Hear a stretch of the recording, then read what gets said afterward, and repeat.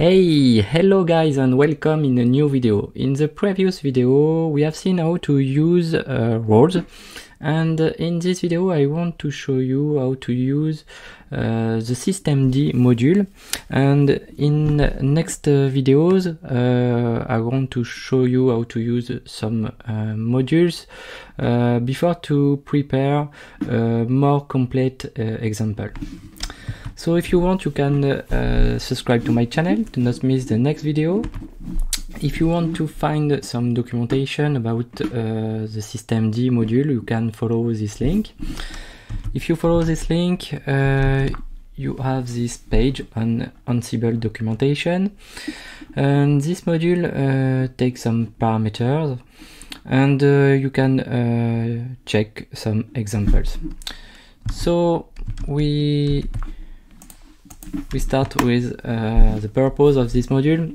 The purpose of this module is to manage a systemd service with start, stop, or enable, disable, or daemon reload. This is like the systemd command, or a part of systemd command. Some parameters. First of all, daemon reexec. We don't need to use daemon reexec. The daemon reexec, we use daemon reexec to force the daemon to restart. This is very important. We do a restart, not a reload. If you want, you can do a reload with daemon reload. This is like when you use a systemctl daemon reload command when you have changed the configuration of a service, for example. Enabled with a yes or no when you want to start a service, the service at the boot of your virtual machine or server. Force parameter to overwrite systemd symbolic links. Masked. This is like disable, but doesn't remove the file of the symbolic link. Just change the link to dev null.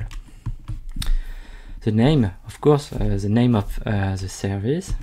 And no block. When you want to Ansible not wait after this task, you can set no block to yes, and the task continue without waiting to the restart of the service, for example.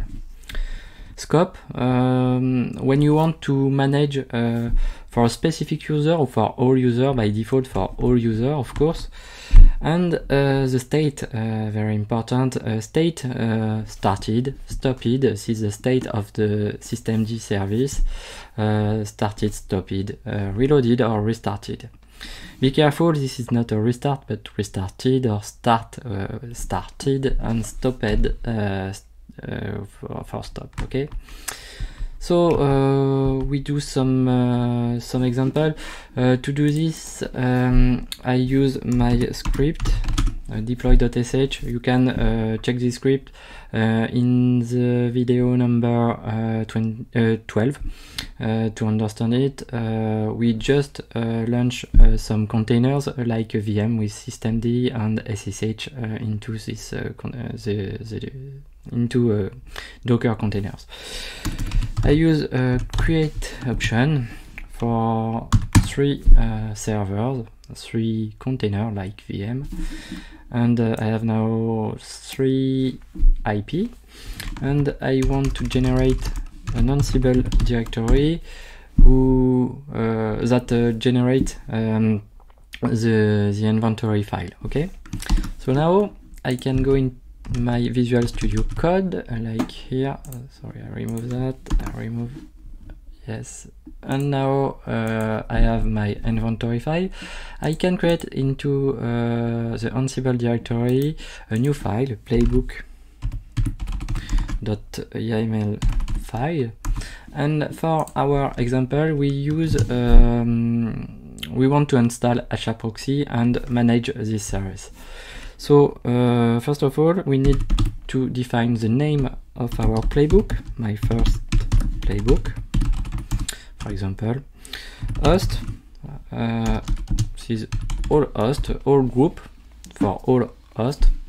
And when we use systemctl, we need to use the sudo command for privilege escalations, and to do it we need to use become yes, and we don't need to use a role in this tutorial, and we use only some simple tasks.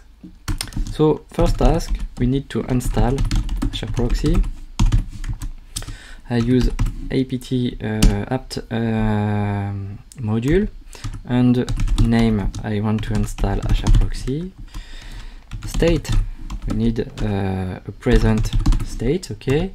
So we need to update cache, sorry, to yes, to update the cache, and we don't want to update cache at each run, okay. So to do it, I need to set cache valid time to 1 hour in a second, 3600 seconds.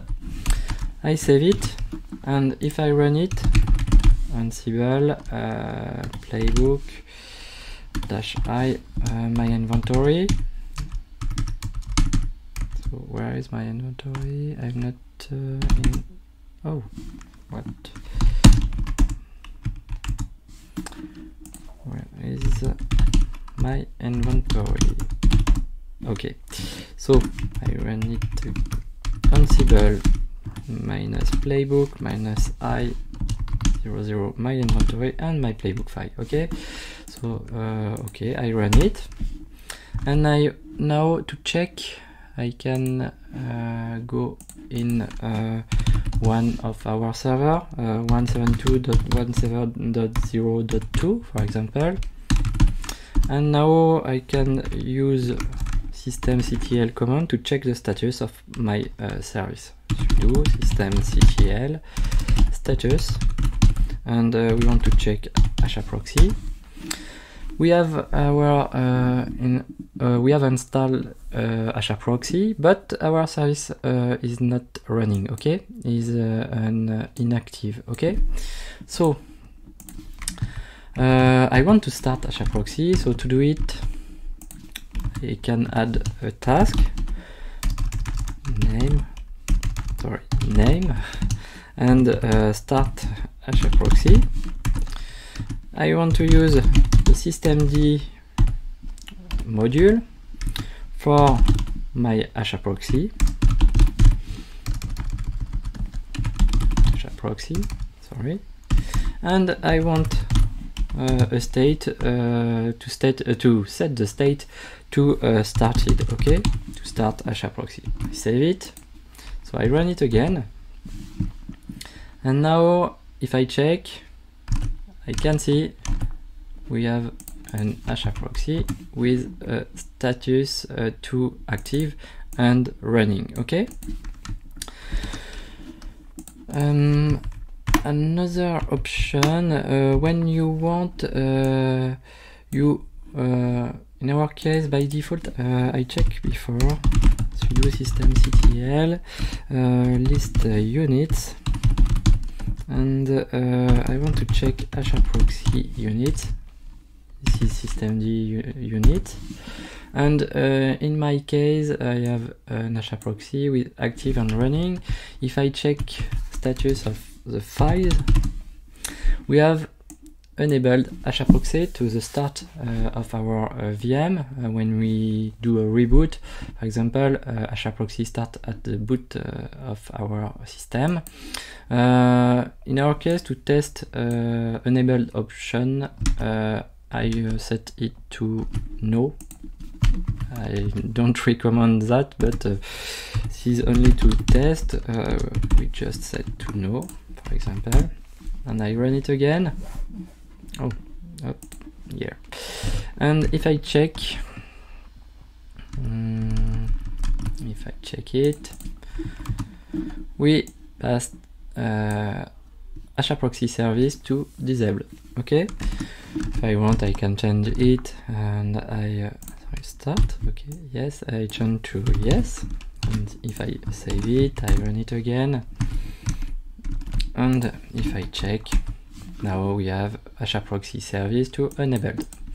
Fine. And what we can test, yes, if you do some change on the systemd service, for example in HAProxy, in HAProxy we have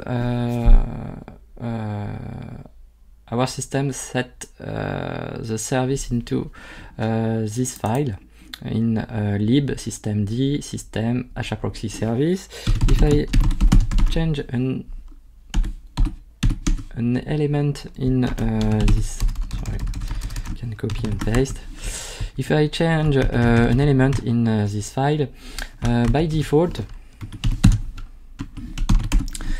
if you want to restart this service or just do a status, and our systemd command tell us we need to do a systemd daemon reload. So for example, if you do a restart, our system refuse because we need to do before a systemd daemon reload. Okay, so to do it with ANSIBLE, we can see set here, sorry, set daemon reload option to yes. Okay, so here daemon reload option, and I say yes because I want to do a daemon reload before to start the service, or we do a restart, okay, of this service. So I run it, and oh, in our case what we have, maybe service is not make this thing required. Required. Maybe I make an error in our file. This is not the better option. So what I do, check. Oh, it seems okay. Oh, I can remove -c. I don't know why that don't work. Maybe because we have WS. Okay, so we have the same message where if I remove our option, because in all case we need to do the systemctl daemon reload. If I run it again now,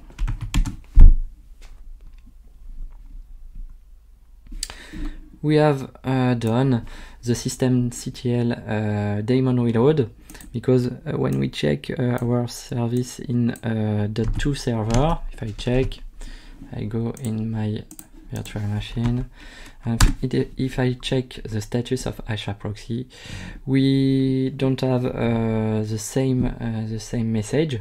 The run systemctl daemon reload have been removed. Okay, so if you want, of course, you can do only a daemon reload without start or for any server or whatever. You can just do a daemon reload with only this task, 3 lines. Okay, thank you for watching this video. If you want to find the slides, you can go in the video description. Thank you for following this tutorial. Don't miss the next one, and I say goodbye.